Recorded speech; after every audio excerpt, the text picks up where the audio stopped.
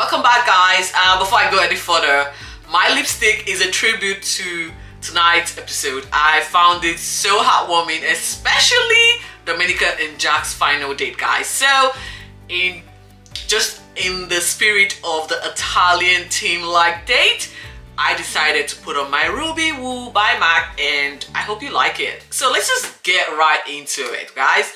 Olivia and Jackson have decided that they're going to stay on and continue on to see final week through. Yay, nay, I really do not care if they stay or they go. You know what? Better for us if they leave our TV screen. I'm gonna be giving you some math golfs later on. If you're confused, I'll bring you up to speed. So last night was the reflection week, right? And part of the challenging task was for the couples to receive, feedback from their co-participants in the experiment. We all know that there's no love lost between Olivia and Jackson, as well as Jack and Domenica. If you missed the episodes, please just go down and you will see all my recaps and just catch up on what has been happening in the last few weeks. This was just what producers have decided will stir up more drama between these two. Why? Again, TV ratings, of course. And decided to make these two write letters to each other with the task added to the letter to help steer them to the right path or back together, as the case may be. And it was this task that the task of separation that was set by Domenica and Jack to break a codependency pattern that, in their own perspective, is plaguing their relationship. They saw Madame Olivia, decide she wanted to quit the show. She's had enough, and I guess 3 days before the show comes to a complete end, you quit. How dramatic! And just talk about exaggerated drama for me. She's exactly just that, exaggerated drama. She does it just to, get attention and notoriety, however that suits her best. It is Olivia we're talking about here.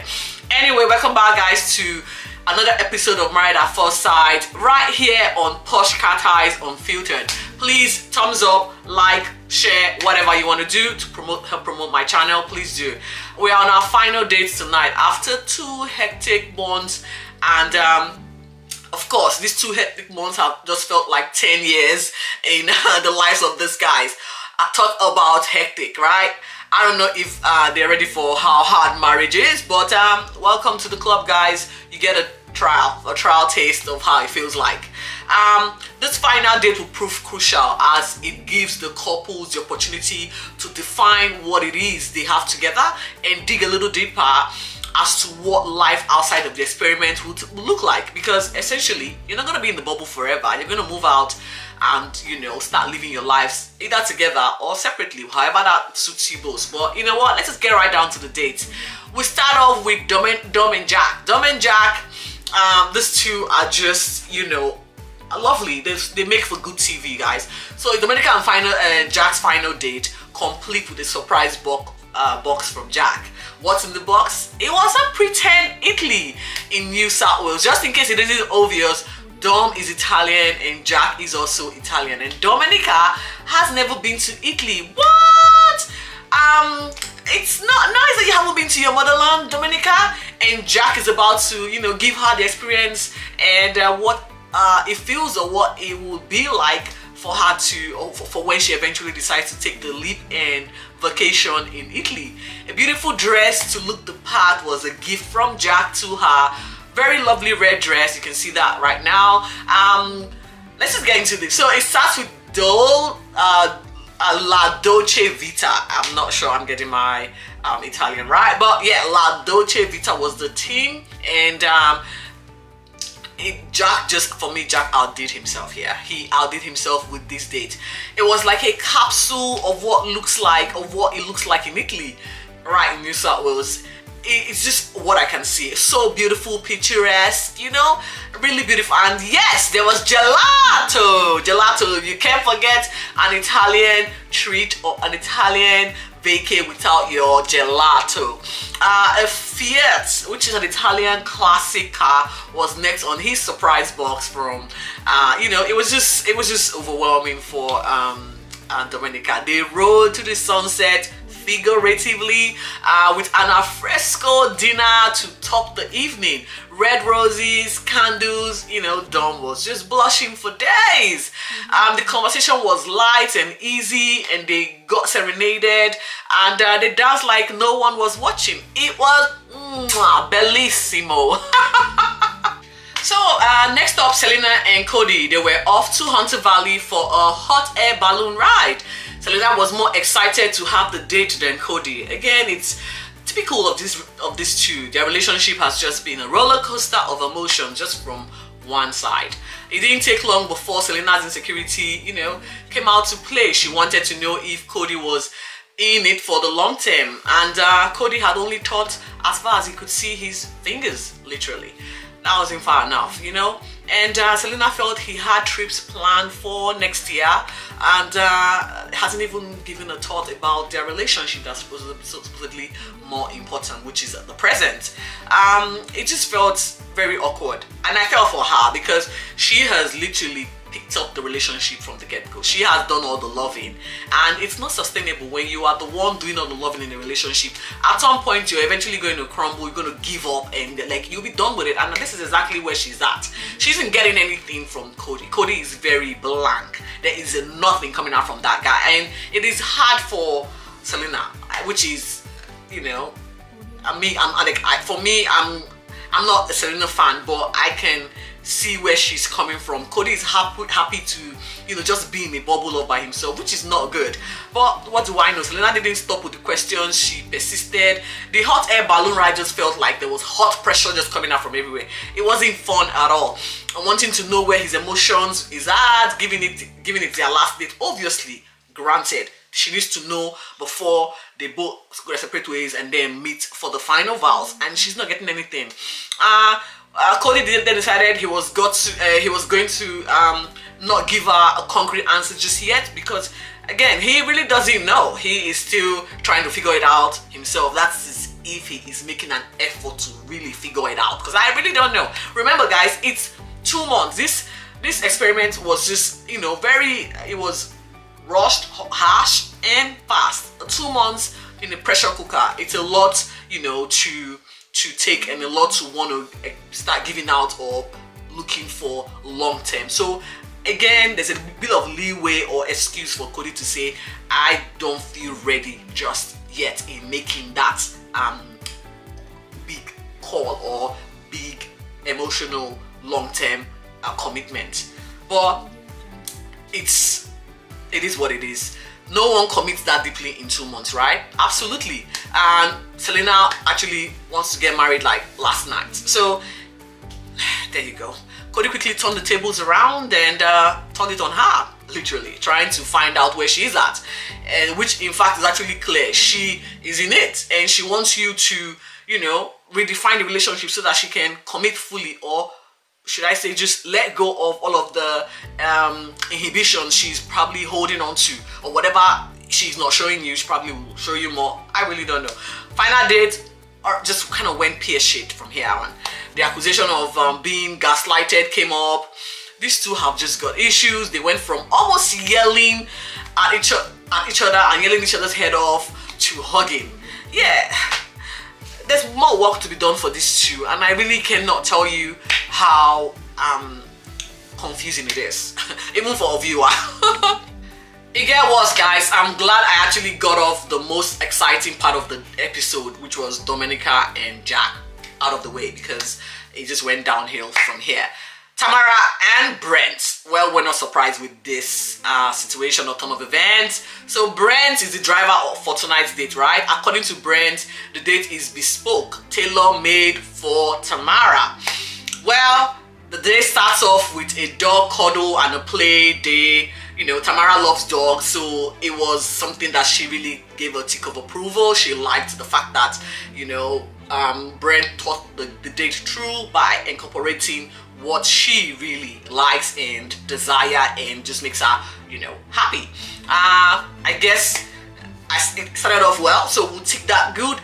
it's on to the next surprise. Brent tried to surprise Tamara by asking her to put a blindfold on her. Tamara was like not having a bar of that. She didn't want her eyelashes to be ruined, and she said flat out, no way, hell to the no, you ain't putting that in my eyes, you're putting that on me. I'm just gonna close my eyes and you lead the way to this your naughty surprise. They eventually got to a boat or a yacht to hit the Sydney Harbour. For Brent, I felt like it feels so much like Dubai. He's been to Dubai, he's lived in Dubai, so for me this is like a Dubai boat cruise kind of feels for me, and it was beautiful, very elegant. Table manners, etiquette almost veered the night left because they were arguing about everything, but it didn't take long. Again, we saw them it crumbled spectacularly, guys. It crumbled spectacularly. The question that came up, that started it all, was, what do you regret about this whole experiment? What have you regretted? What's been your big regret, if you're going to put it that way? And Tamara says she doesn't have any regret. She doesn't like feeling any regret after something has happened. They just went back and forth. They started arguing. Brett's ego became a factor, and then his mood swings or lack thereof. They started to compare each other's mood swings, why one gender shouldn't be moody and the other gender should be moody. And before you could say ding dong, the dinner came to an abrupt end. They didn't even wait for the main course. Entry was just the only thing I saw. Oh my god, the comments just went left, right, and they started arguing. I just felt like the iceberg shrunk and crashed Titanic, guys. Our yacht was just afloat, like just on life support. It was on life support here. There was just nowhere to go from then on, and it happened so fast that Brent walked out on Tamara and walked out on the date, and Tamara just started screaming at the camera and was just like, I cannot deal with that, he's too low for me, he hasn't got a career. I came here fully thinking I was gonna get a man that was, you know, all ready and ready to go. He is a waiter, he wait tables. Oh my god, what did she not say about this guy? She was like, I gave up my career for this.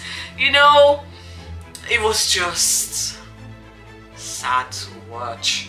It was sad to watch, and you could see how dejected, deflated Brent was as he walked off the yacht, walked on to Sydney Harbour, and that was it, guys. It just, you know what? I wish they left the show like weeks before, because the writing has clearly been on the wall. They are not compatible. They are not good for each other. They will never ever get along. Now let's just walk into Ella and Mitch beach team-like dates. So Mitch started off the day by saying a towel is the, you know, is the only clue he was going to give Ella for the date he's got planned. Well, when you see a beach towel, you just know, okay, we're definitely going to the beach. There's no fuss, there's nothing on my hair. So without saying much, Mitch, you know, they all went out, you know, drove out to the beach, and Mitch's plan was to introduce Ella, you know, to the Gold Coast lifestyle, which is beach, beautiful weather, jet ski, surfing, suntan, everything that, you know, beautiful people do. Two beautiful people on a jet ski, you know, it is a Kodak moment right there. What could go wrong? It didn't last long, as the mood just went from fun to serious real quick.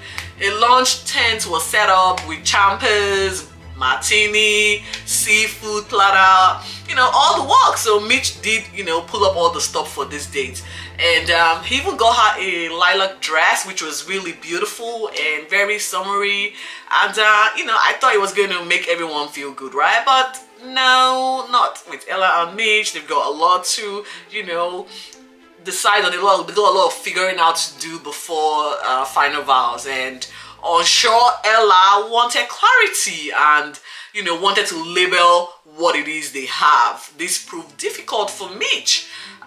He hasn't even thought through. Again, just like Cody, he hasn't got a long-term plan for the relationship, and it was ridiculous, according to him, to think that far ahead due to the volatility that is human emotions and the experiments and the relationship as a whole, reigniting Ella's insecurity. Damn, I have to point out something here. Before the night came to an end, they didn't really give us much. It just went, I'm not getting anything from you, and that was it. It just ended there. I felt for Ella because she is into this guy, but Mitch doesn't really know exactly what he wants, if he in fact ready for a relationship or a long-term relationship. But we're going to find out what decision they reach come final vows. It's not long now. It's not a couple episodes more. We're going to find out eventually what has befallen these two. With final dates, you know, coming to an end, there was only one couple that I did not see, and that was Olivia and Jackson. I'm thinking maybe she decided she was going to put an embargo and not want to shoot anymore. It was just ridiculous because we didn't get to see anything, and the trailer for tomorrow's episode, you know, didn't show anything about their final date. So is that they refused filming crew to come in and film them, or they refused to participate in final date? I really don't know. Anyway, tomorrow's episode, it's gonna be the boys and girls night out, and then a twist at the end where you see ex-couple coming together for a spectacular drama-packed dinner party. So I don't know if I've missed anything tonight, but if I did, I might, you know, recap again soon. Oh well, stay safe guys, and I'll be back soon. Bye.